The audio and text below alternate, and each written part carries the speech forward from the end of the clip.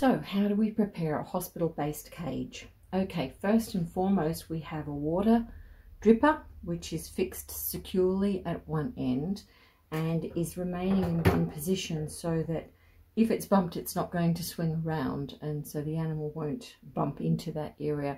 We lay paper into there, followed by we have individual mats, hospital mats that fit our cages, so they're quick to lay, which is great. And into that we will also put a snuggle safe, which is warmed up to provide a heat source that they can move on to, and another mat which is comfortable over the top. So they've got different levels in there of warmth that they can position into. Now, the little girl that we're preparing this for, it's really important that she can move around easily. And if you put shavings or sawdust in there, that can be quite difficult for them. In this case, we want her to have a solid surface, but soft enough that she can get comfy within that space. And of course, we need to be aware of ambient temperatures around the cage and shading, but it needs to be a small restricted space because she's incredibly unwell, and we want her to remain relatively within a small moving area. So into this we're going to place some food now.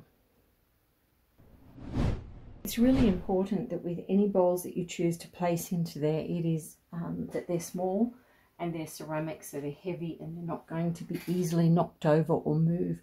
Now, in this instance, I've just put a water bowl in there, but I'm actually going to take it out again because this girl, her sight is heavily in question, and I don't want her to fall face first into water where it could be quite dangerous for her. But I wanted to show you how we would put that in if the animal was needing a restricted space but could easily find where water is. We could have a dripper or we could have a bowl there, and there's reasons we would do that as well. Okay, into a little food bowl we can put smaller pieces of food, and this is quite good if you've got animals that have got dental issues, that you can position food a little bit elevated above where they're situated in the cage, and that you can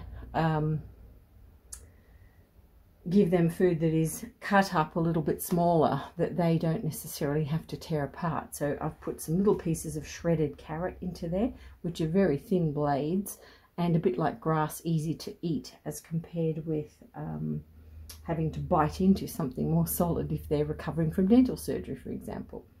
Okay, the last thing, and this is something you hear me talk about all the time, which is ponytailing food. It's really important that you do this because guinea pigs that are unwell often are unstable, unsteady, find it difficult to eat. So whatever the issue is, they often are not able to manage their food very well. So we ponytail the food, and what that means is literally to gather together, and you can do this with hay as with grass, but you gather it together into a bunch like this using an elastic band. You literally are going to create a ponytail out of this food, like so. And I'm messing it up a little bit, that's okay.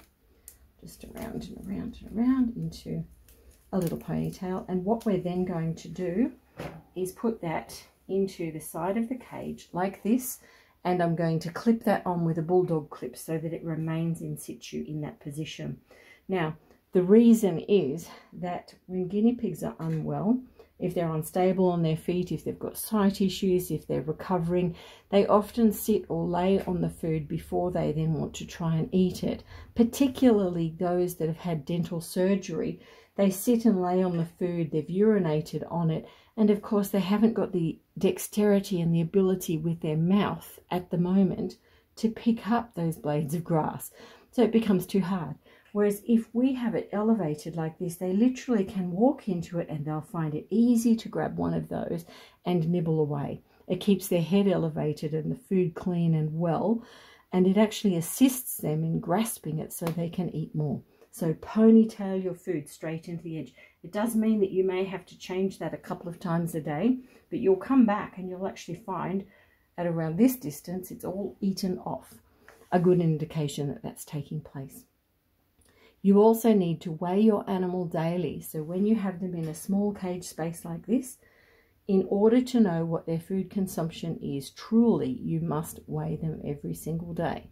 and keep that on a chart so that you can monitor carefully whether they're increasing or decreasing. So this little girl is a Cavy Central adoptee who has returned to us tonight a week after she found her forever home, along with a number of others actually. They are all fine and well, but today the owner was really worried about her because she is moving very awkwardly. Now, it's Sunday here, and what we've decided to do is treat her based on what we can establish. And she's been given pain relief as well as anti-inflammatories, and tomorrow she'll see the vet. So for now we're keeping her comfortable, and I just wanted to share with you some of the things that you need to look for with guinea pigs as to what is life-threatening immediately and what you can manage until the vets are actually open. So right here, right now, with the exotic vets, most of them are manned by veterinary nurses at night, and the exotic vet staff or the exotic doctors are not there until morning.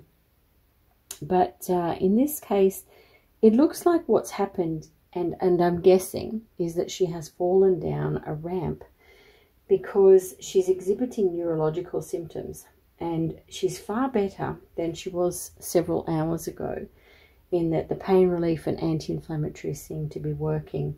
So when guinea pigs do take a tumble, they can bump and hurt parts of their body, like their spine, like their skull, in any sort of way. And the symptoms that she was exhibiting today seemed to be blindness. She simply couldn't see, and very disorientated in her movement.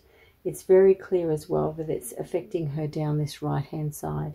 Now, she's a guinea pig that is well over 2 years of age, and she may have in fact injured something on this right hand side, or it may be that she's had something like a stroke, which is also impeding this.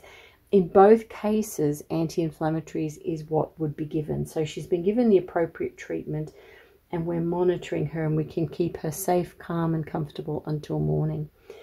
But I wanted to share this with you because she's alert, she's able to eat, and we've weighed her. We're monitoring her really carefully. You might just get to see here how she's starting to move. You can see she's quite unsteady on her feet, and because we can keep her calm and well with her food in the hospital cage, we'll be able to keep her happy that way. Poor little girl, what's happened to you? So from what we can tell, the other thing is she's thermoregulating. So she is keeping warm enough, but we will give her a support heat in there. So that's quite positive. She's looking, she's actually got one whisker out here. She's missing one on that side. Hello, sweetie. We know she's eating really well. I half suspect she may have injured her ribs in this region. Now, with ribs, the important thing is lack of movement, and that you're keeping them restricted in their movement so that healing can occur. And of course, broken ribs can puncture other organs. So we know from her output that her poop and urine is all clear. So I'm quite happy she's not bleeding internally. When she first arrived, she was almost hyperventilating, whereas now her breathing is actually steady and even on the pain relief. So there's lots of symptoms and things that we look for in their general appearance as to how they're going. For her, she seems to be managing quite well right now in that quiet environment. It is important when you've got an injured animal like this that they are removed from their friends, because their friends are quite jumpy and could easily hop on top of them or knock them over, sit on top of them. And of course that then becomes more life-threatening than it already is. So her owners have acted really quickly in getting her here. And because it is a Sunday night, and because of all the restrictions we've had with the virus, it makes it very difficult to get to see vets quickly and easily. So we can help her greatly just in taking the steps that we are. I'm just gently feeling her tummy here.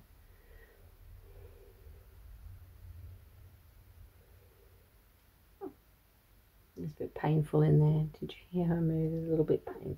It's painful there, is it, sweetheart? Yeah. Okay.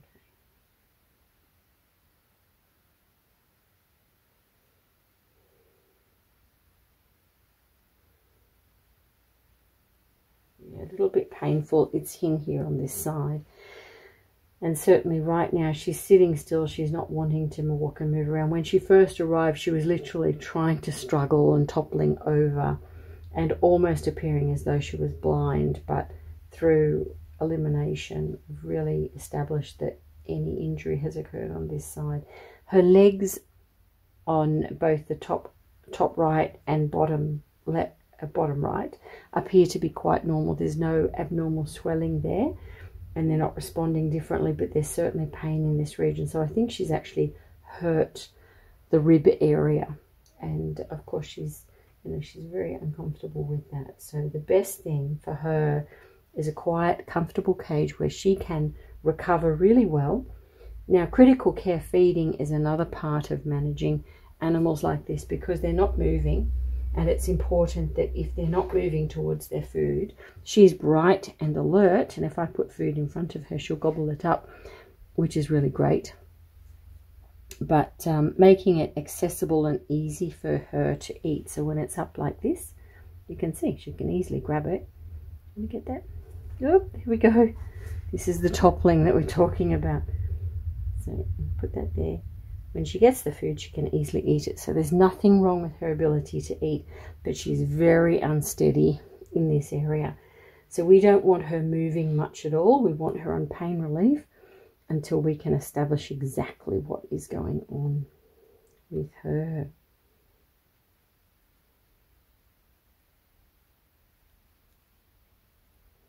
And this is where the ponytail can work really well, because we can have that positioned right in front of her and she can nibble away, comfortable and happy, until such time as she needs something different. When animals are not moving around much, like she isn't at the moment, hydration is also important. So we can critical care feed them, but we also need to be aware of hydration.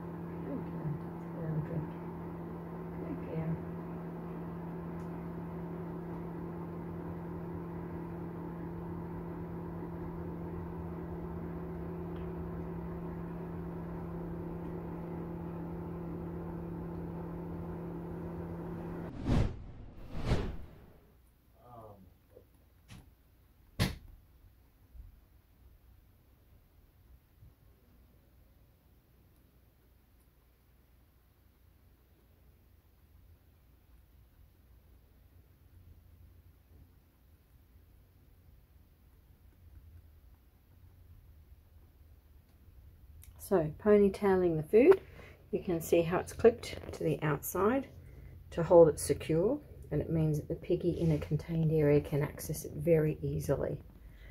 You can ponytail hay as well as your grasses that way, but I'd suggest that the hay be a soft type of grass like Timothy or some of the softer grasses. You don't want any pokey bits on it. So in this case, she's still trying to just manage. She's on anti-inflammatories, and we will see what they say tomorrow.